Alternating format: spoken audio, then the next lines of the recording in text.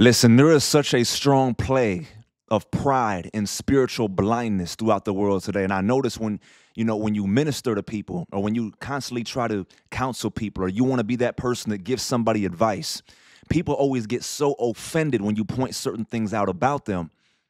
But it's like that person cannot accept or realize that you're just trying to help them because that spirit of pride and offense, that spirit of Jezebel, the mommy, the daddy issues rise up to the surface, and it causes them to reject everything that you're trying to tell them.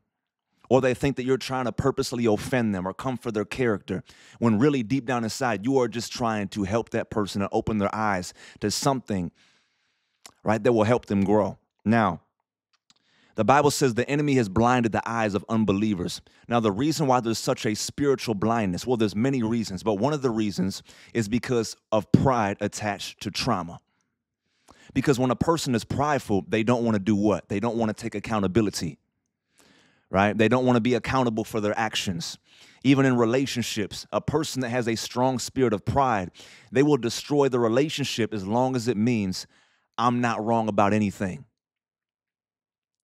It doesn't matter how much they love the person. They'll even love you, right? They'll love the person they're friends with. They'll love the person they're in a relationship with. But that spirit of pride is so strong, it won't allow them to admit that they're wrong. And you can always tell how much brokenness and how much trauma a person is dealing with by how strong the spirit of pride is. Now, why is this? I'm going to explain it the best way I can. Because when somebody is dealing with a certain level of brokenness, when somebody has been severely traumatized again and again and again, it causes them to put up a stronger and a stronger wall, right? It causes them to put up a tougher and a tougher exterior. It causes them to be harder. It causes their heart to be harder because they say, I'm never going to let this happen again. I'm never going to open up. I'm never going to become vulnerable to somebody ever again. So they don't want to hold themselves accountable because they don't want to be looked at as weak or vulnerable if they have to say sorry. So yes, the more traumatized a person is and the more unresolved and unaddressed trauma that they have, over time it only gets stronger. That wall that they put up only gets stronger. So therefore, it also makes the spirit of pride stronger as well. Are y'all with me? So, watch this. Now, this is why people in this generation a lot of times do not grow, because the level of trauma and brokenness in their souls, understand that every area of trauma, it has to attach itself to something. So I'm going to explain to y'all why when people are traumatized, a lot of times unresolved trauma, it leads people to operating in witchcraft. It leads people to practicing witchcraft, because not only is that person in the flesh now, but if you're already operating in fleshly witchcraft, you are a great candidate to begin graduating into spiritual witchcraft. Because again, every area of trauma in your soul is like an empty void. And that empty void, that area of brokenness in your soul, it has to attach itself to something, and it has to be fed by something. When you don't resolve your trauma, when you're not intentional from healing that trauma is automatically going to try to attach itself to something. So every area of sin in your life, whether it's addictions, whether it's fornication, whether you end up becoming promiscuous, all right, you engage in drunkenness, orgies, debauchery, whatever the case may be, or if you end up practicing witchcraft, you want to manipulate and control people because you're insecure. So you feel like you have to have that attention. You have to have people chasing you. You have to feel like, oh, I'm controlling everybody in my relationships, so I feel powerful, because without being able to control people, I feel powerless. This comes from trauma, insecurity, rejection, abandonment, brokenness.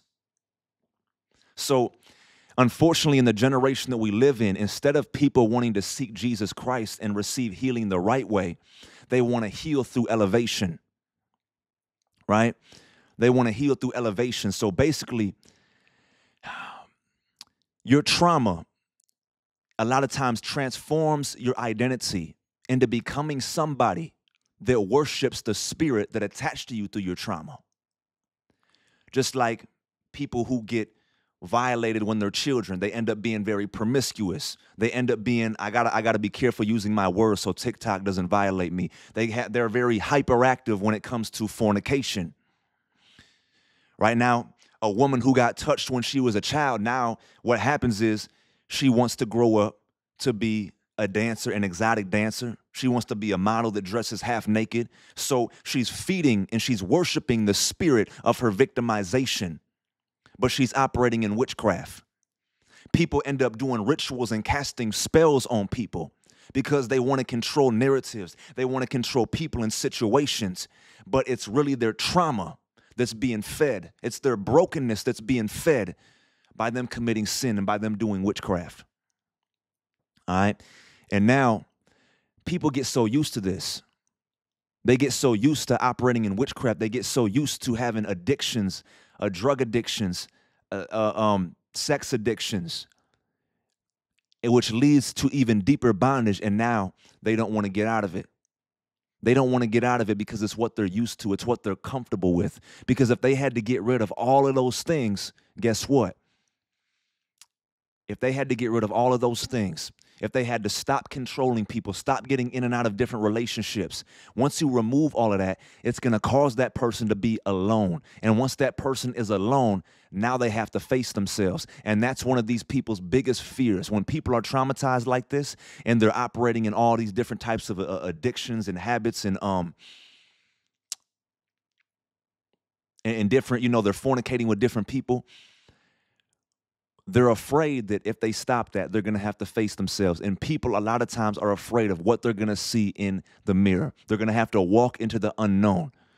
They're going to have to allow God to uproot, to dig up all those root core systems of trauma. It's going to cause them to have to give up certain things. It's going to cause them to have to give up their pride, their arrogance, their ego, and they're going to have to humble themselves and allow God to bring them back down and then transform and heal the right way. And that's what this generation doesn't want to do. And so you have a lot of people even that come to the church and you try to explain this kind of stuff to them. You try to point out certain things. And it's not that you're trying to judge them or be overly critical of them. But it's like, hey, all I'm trying to do is bring you into healing and wholeness the right way. Instead of you continuing to live through the lens of your trauma by feeding your broken places, by feeding and filling those empty voids with all sorts of perversions and all sorts of sin, because your soul is being compromised. And all these things end up leading you to hell. Amen. So listen, pray for these people. When you see somebody like this dealing with a strong spirit of pride, living through their trauma, all right, not wanting to open up, not wanting to become vulnerable, not wanting to take accountability, pray for these people that they have a supernatural encounter with God, because sometimes it's not a matter of telling them. It's a matter of you praying and interceding for them, and hopefully over time, them having some type of supernatural experience that causes them to not be able to deny God any longer. Because if not, if people continue this way, eventually that witchcraft and that trauma that's living through that person is going to cause that person to give themselves over to the delusion, which means give themselves over to what's called a reprobate mind. And once they've been given over to a reprobate mind, the Bible says, I'm going to send on them an even stronger delusion so that they will believe the lie and therefore be condemned. But this is not God's intention for your soul. Amen. His intention is for you to receive love, to receive healing, restoration, salvation, and to walk in freedom, even in this natural realm. I love y'all, and God bless.